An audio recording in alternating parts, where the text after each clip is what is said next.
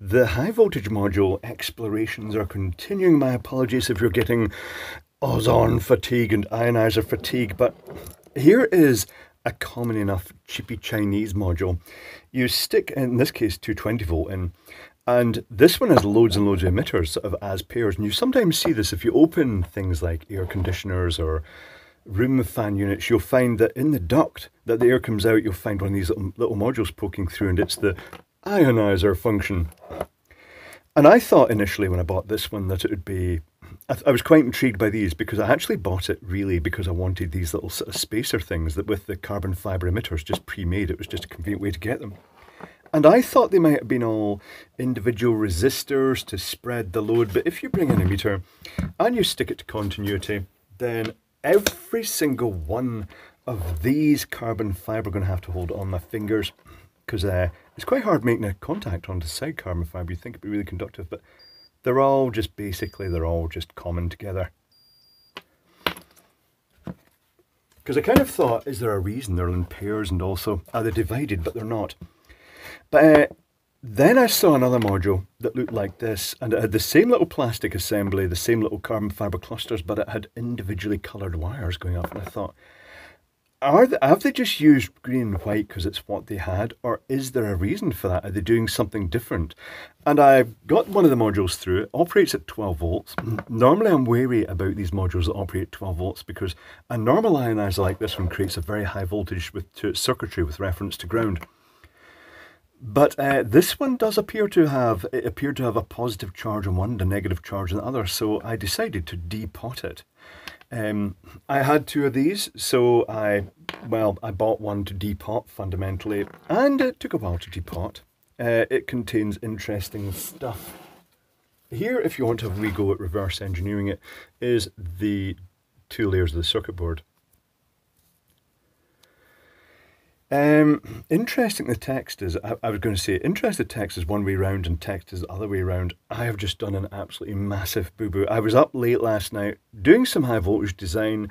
I submitted a circuit board to GLC PCB, completely with a spelling error right on the front. It's you'll see that when it arrives.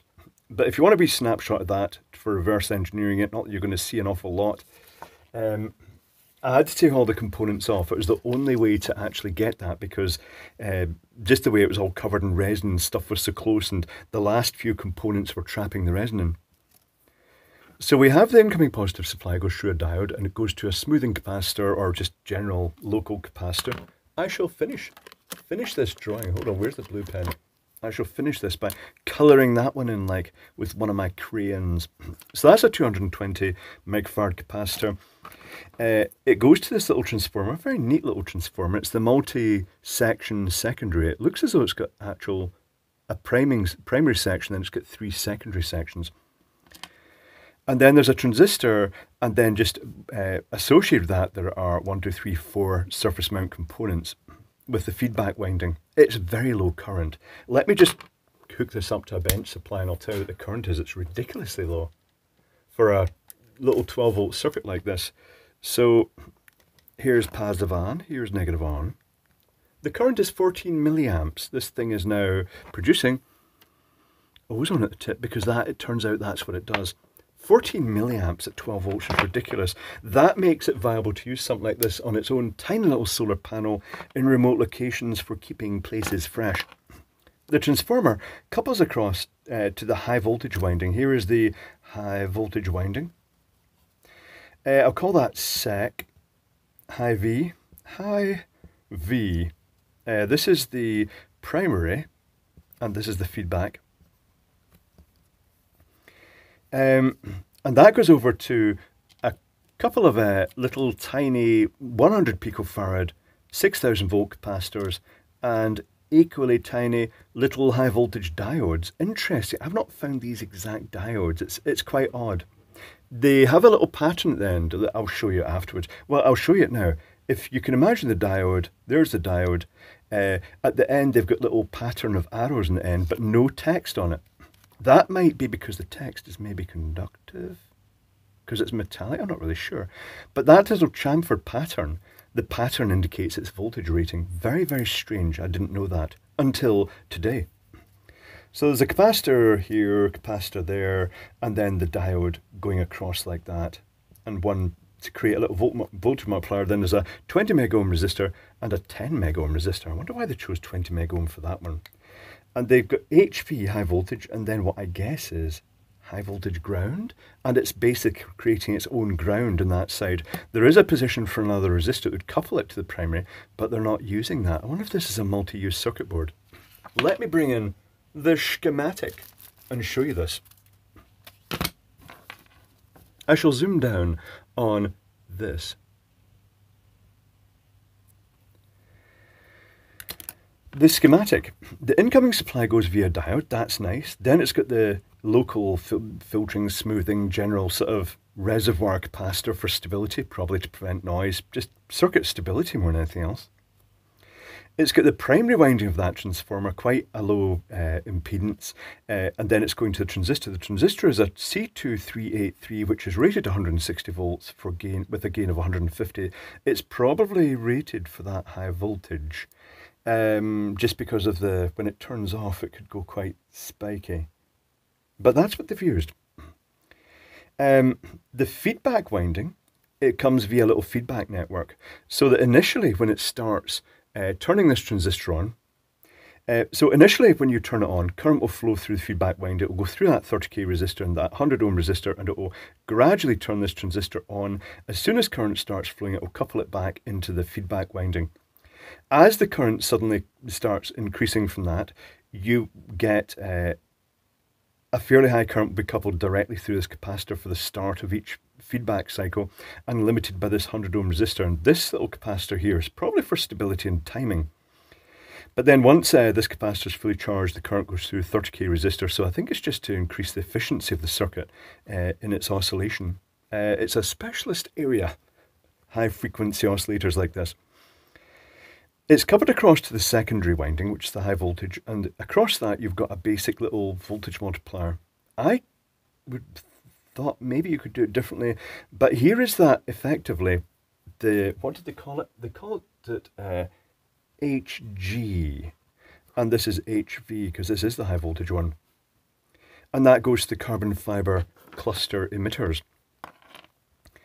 So one end of the coil just goes straight there, the other goes through the step-up arrangement with the multiplier. I would have thought they might have done that differently to the other connection. So effectively, when I was getting that I was getting a very strong negative voltage, but I wasn't getting so much of a positive voltage of the meter when I held it in front of the probes. That is presumably because of electrostatic effects and the fact it wasn't directly referenced to the circuit ground.